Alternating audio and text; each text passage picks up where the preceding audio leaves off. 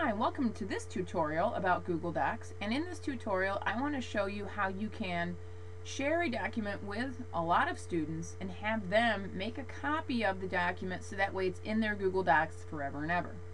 So in a previous tutorial we talked about how to share this document, this lab write-up ball bounce, and I picked it because I owned it. So let's say you would like to share this with 80 of your kids, and that's how many approximately I have in biology this year.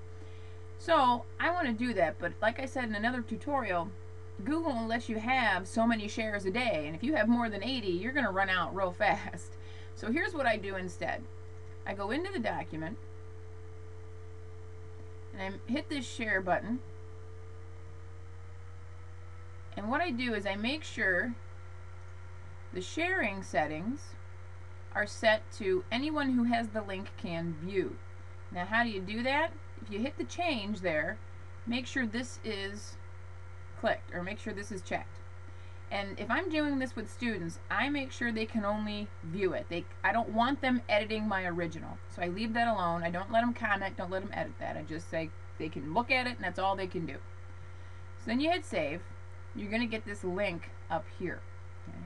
So what I do is I copy and paste that link onto my website, or you can actually put this link in another Google document, but I put that on my website, and then when they click on it, let's pretend they've clicked on it from my website, they'll go to File, Make a Copy.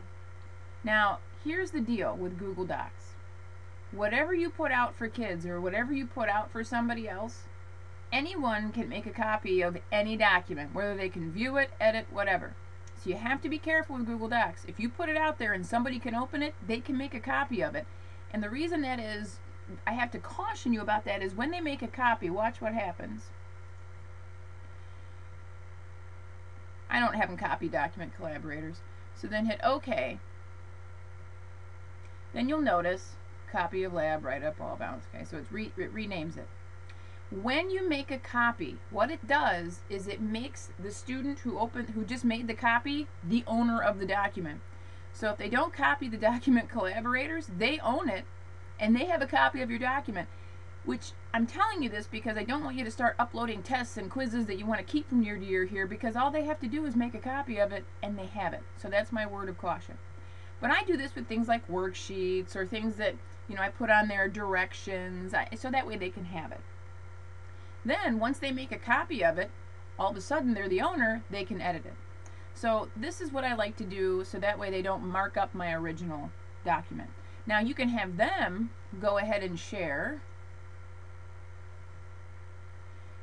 Okay. They can actually add people. You see how it's now private? It was anyone with the link. Now it's private when you make a copy. They can actually add the people in their group if it's a group project, and you can have them share with each other and collaborate. Again, I don't advocate having more than like 15 people in a document because it gets crazy after a while. So that is how you can have your students make a copy. By the way, I would have them rename this document. All they have to do to rename it is click on it. I would have them rename it, but that is how you have students make a copy, and basically it's how I pass out papers. I pass it out, they make a copy, and then it's theirs, and then they can write in it. So if you have any questions about this, feel free to let me know.